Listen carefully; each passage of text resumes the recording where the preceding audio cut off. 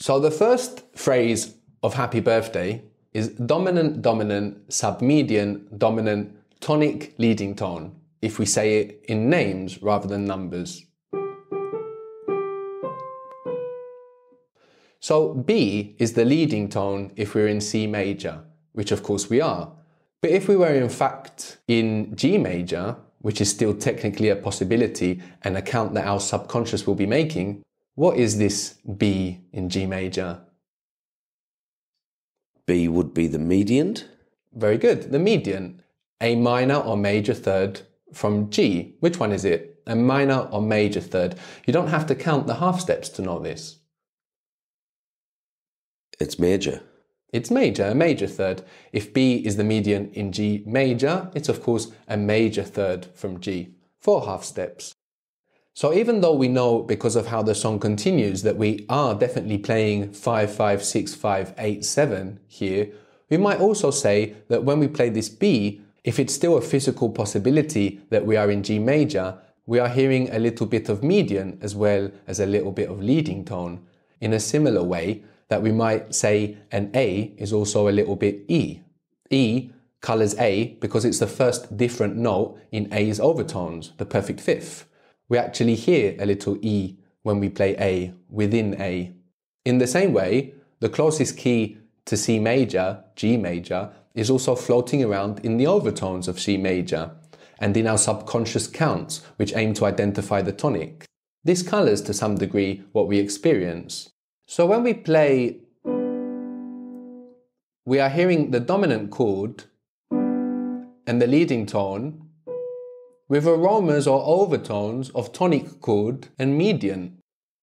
The second phrase of Happy Birthday is similar to the first, only that on the end now we have DC instead of CB. Does that C at the end of this phrase feel resolved?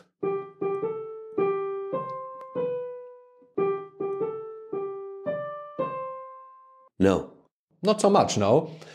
And now the C is coming at the end of the phrase, unlike the last phrase where it was the penultimate note. So we really should be experiencing tonic vibes here, resolution, relaxation, but we don't. It seems like we now have built up substantial or meaningful ambiguity such that the C no longer feels like the tonic. G major isn't just a possibility now, it's almost a concern. We are unsure of what key we are in. Why might that be? We have one new note here that we haven't heard yet, so it would make sense for us to first look there. So what is the new note that appears in the second phrase if we play G, G, A, G, C, B, and then G, G, A, G, D, C? D. D, the new note, is D, of course. Why might this D help create real ambiguity about the key we are in? What is D in terms of G? It would be the dominant of G. It is the perfect fifth of G. So that's a very structural degree of G major, the dominant. And not just that, but the D is coming in an important place temporally as well in regards to time. It's on the first beat of the measure and is thus accented, helping it feel even more structural, helping create more doubt about what's going on. Did we just fall from the supertonic to the tonic in C major, or from the dominant to the subdominant in G major? Another thing that helps generate this ambiguity is the structure of the two phrases in relation to one another. In the first phrase, in which we have no real reason to suspect we aren't in C major, we fall one scale degree from the tonic to the leading tone at the end of the phrase. What is the most similar degree to the tonic, the similar end opposite? The dominant. The dominant, which makes the interpretation that we just fell a scale degree from the dominant when we play DC, that we are in G major, more fitting with what is happening in the first phrase than the interpretation that we are still in C major and just dropped from the supertonic to the tonic when we moved from D to C. So we have different interpretations pulling us in different directions. And so even though we are hearing the tonic here at the end of a phrase much like the last, we still feel tension. The interesting tension of ambiguity. Did we change keys? Were we in G all along? What's going on? This isn't the mechanical or gravitational tension of one scale degree wanting to resolve to another. Rather, this is the tension arising from insecurity about what is actually happening mechanically or gravitationally. Where do these notes come from? What is their role? Who is their tonic? This is what we're experiencing on the second phrase, and enough so that the C, the tonic that we end with, doesn't feel resolved.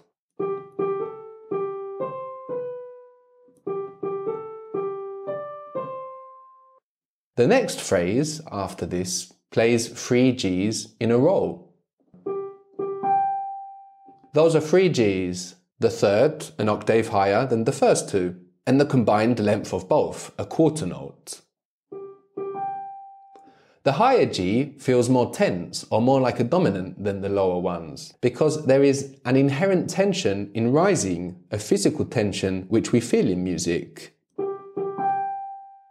The strings, for example, that make higher notes are very literally tenser, tighter than the strings that generate lower pitches. And apart from tighter, the higher strings are also thinner, making them quite literally sharper to the touch. We experience that very real physical tension musically when we jump an octave like this. This means that with this jump, we have an expectation to fall, and Happy Birthday doesn't keep us waiting. The first note we hear in our descent is an E, which is a new note we are yet to hear in Happy Birthday. What is E in C major? Third. A major third. What scale degree is it? It's the median. The median. It's the first time we hear the median, the major third from C. This keeps us hanging on, so to speak, with a continued faith that the music is making the sense we had been attributing to it, that we are, in fact, in C major. Of course, there is also a melodic structure to look at here, apart from the degrees as positions in the scale. What interval do we have from G to E as it occurs in the melody? What interval do we have there from G to E? Start with a number. I feel like I should be going down though. Yeah, you should. Oh, right. So is it a third? Yeah, a third, a descending third, no, because you had to count down there. And what kind of third? Is it major or minor? Major. Does it sound major? Okay, minor. Minor. There's a number of ways of looking at this, no? If you have letters, straight natural notes, no, like we do here, G and E, if you notice a small space between them, like we have from E to F, then you know straight away it's minor. Right. No.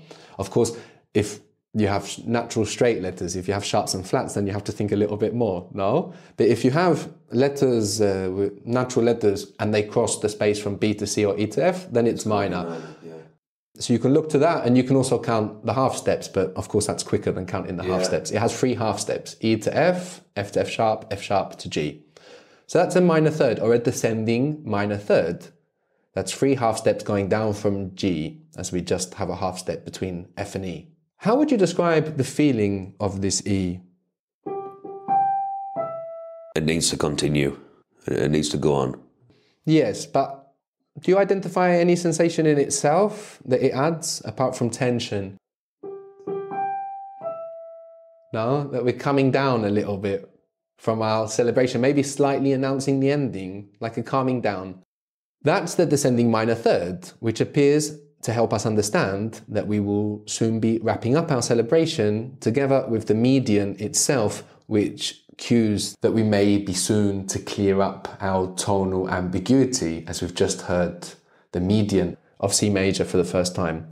Just after that E, we have the C below it, the tonic, repeating the same characteristic rhythmic pattern that we began with, no? With those 2 different length notes. Only now we are playing this pattern with the tonic rather than with the dominant as we had been previously. That's the first time we play that rhythmic pattern with the tonic. It's as if the C is saying, yeah, The jig is up. It was me all along. I am the tonic. This is my song. What is the interval here? Down from E to C. The interval, another third. Another third. Is it major or minor? Major. Major. How did you work that out so quickly? Because I didn't cross a gap. You didn't cross a small gap from B to C to E to F. Well done. Brilliant. So we have a major third now. So our descent, the beginning of the end of our celebration, is ultimately an optimistic one. We resolve tonally on the C and on a descending major third. But we're not done playing yet. We continue to descend, even though there's no reason why we should be, considering that after every other example of until now, we have risen to higher notes. No, after that, previously, we've risen to higher notes. But now for the first time, after playing this pattern, we're going to continue descending. So the drop is unexpected, but at the same time, it fits perfectly because it's a continuation of the descent we began some notes ago.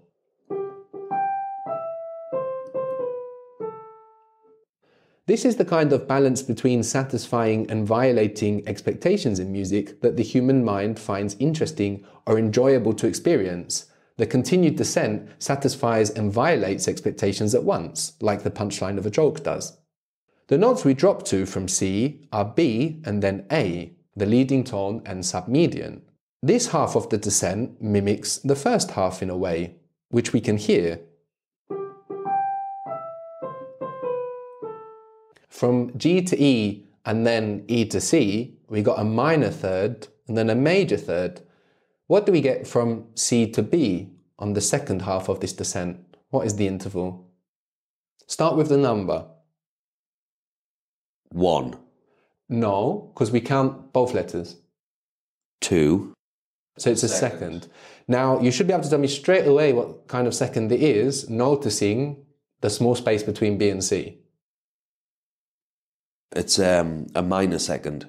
A minor second. No, we know this is a minor second because there is a half step only between C and B, so this must be a minor second. And a major second is 2 half steps, like what we have from B to A. So in this descent,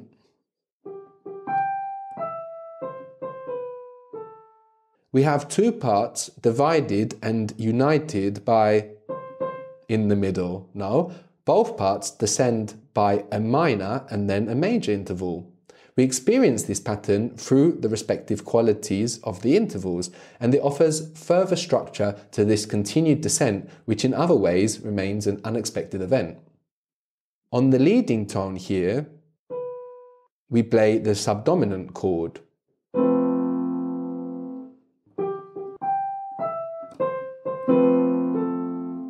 What is the subdominant chord of C major? So the chord based on the tonic note in C major, the C major chord is called the tonic chord. The G major chord in C major is called the dominant chord. It's based on the dominant note of C major. So what might the subdominant chord of C major be? If G major is the dominant chord, the subdominant chord is? Subdominant is F. F major. F major. The subdominant chord in C major is F major. No, built on F. What notes does the F major chord have? So you need to start on F as a tonic and find the median and the dominant. Or you can just skip a note. No, that's what we're doing always to build the chord. Degrees 1, 3 and 5. So if F is 1, 3 is? 3 is A. And 5 is? C. C. So F major, the F major chord, has F, A and C. No? So that's 1, 3 and 5 if F is 1, F, A, C. Or skipping a letter. No? F, G, no, A, yes, B, no, C, yes. F, A, C. And none of these are sharps or flats. In the key of F major, we have 1 flat and that's B flat. And so the F major chord doesn't bring in any strange note to our key. It does bring in an important note though, the new note that it introduces. What note is that? Have we heard A? The A is the submedian. So? F. F. F is the new note. And what does F do here? Why is F important? What is our ambiguity? Our tonal ambiguity in Happy Birthday? So our ambiguity is that we're in C major, and then it looks like we're going into G, but we're not. We'll go back to C. So what does F tell us? Do we have F in G major? No. No, we have F sharp. That's the only different note between C major and G major. So F major, of course, gives us the F. That's the first time we hear the F, which holds up the idea that we are in, of course, C major, because in G major, we would have an F sharp. So it seems like a lot of clarification is happening here. We have the tonic adopting the rhythmic pattern previously owned by the dominant, that one. And then with the next note, B, we also hear the subdominant chord, which is based on F. Confirming further that we are in C major. This F is of course coming in the chords though, in the background, rather than in center stage in the melody. We don't have to wait long for that though. Now the F takes the characteristic rhythmic pattern in a similar way to how the tonic just did. Both of these notes are of utmost importance to the music's identity here. C is of course always important to the identity of C major, and in this context, where we have been flirting with the grey area between C and G major, F is also of essential importance to the music's identity. It is the note that confirms what we are not. This is not G major. F in G major is of course F sharp. So I'd say that at this stage, the F goes beyond the dissolution of ambiguity, which has arguably already been achieved by now.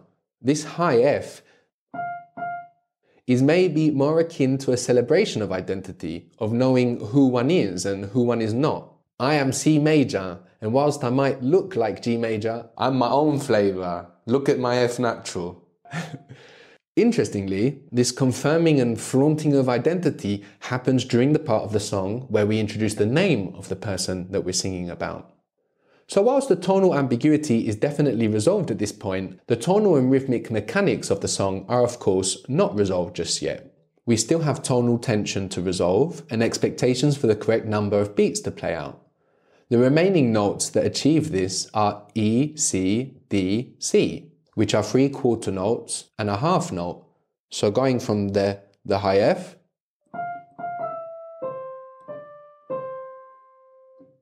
what is E, C, D, C in numbers? 4, 4, 3, 1, 2, 1. 3, 1, 2, 1, or including the Fs, 4, 4, 3, 1, 2, 1. So at a glance, it's easy to appreciate the general curvature of how this resolves looking at the numbers, no? Which is something that degree names don't achieve quite like this. 4, 4, 3, 1, 2, 1. So we resolve firstly with a descent from 4 to 1. 4, 4, 3, 1. We might have some expectations about how this descent happens based on the last descent or descents. Previously, we divided our long descent into 2 descents of a minor interval and then a major interval. So let's see how our final descent interacts with those expectations. What do we have from 4 to 3, from F to E? What interval? A major second. From F to E? So F to E, there's no, right, so a minor second. Of course, we have a half step from F to E, so we have a minor second. So a minor interval. And from 3 to 1, from E to C, what do we have? From E to C, a major third. A major interval, a major third. So this descent maintains those similarities to the previous descents, even though it's made of a different combination of intervals now. We ease into our final resolution whilst both satisfying and violating expectations in good measure. Just before ending our piece, we break our descent by going up to a D. Just before resolving finally to the tonic.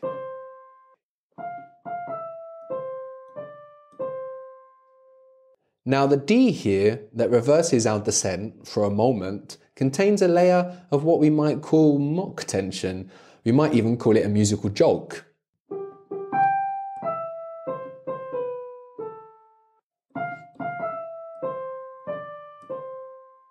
So we've been building up to a resolution now, which we've been carefully putting together.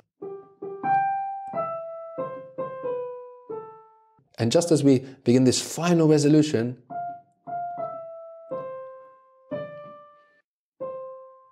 so that's a D now. What is the D in regards to G? All right, that's the fifth of G. So it's almost like that D, the supertonic, being the fifth of G major, is threatening to start complicating things again, to revive the doubt about the key we are in, or the fret to move keys. Right at the end of the melody, and when everything else is leading us to expect resolution, as we descend in notes, we break that descent moving up to the D, almost threatening to continue this dance around and between C and G major. But then directly after that, we have resolution, and it's almost like, nah, just kidding, I wasn't going to do that. A musical joke of sorts. Part of what makes us really expect resolution here is that we can divide this melodic journey into 4 subsections. And this 4th section is, of course, the last of those. The first 2 sections repeat 2 very similar phrases, or the same phrase with a slight variation.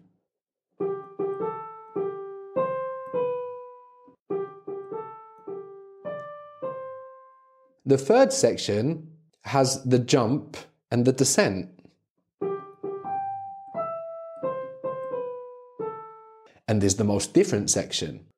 And the 4th section plays a phrase very similar to the first 2 phrases. 4 is by far the most common number we'll find when we look at macrostructure, the bigger picture of musical pieces. Just as it is most common to divide a measure into 4 beats, it is most common to divide a melody or section of music into 4 smaller parts. The simple melody of Happy Birthday spans 8 bars, 8 measures, 4 subsections of 2 bars each. And so resolution here at the end of the 4th section is very expected. The D, breaking the descent and threatening all kinds of things before falling back to the final tonic resolution on the C, is a little like a footballer pretending to kick the ball one way before kicking it exactly where you was expecting him to.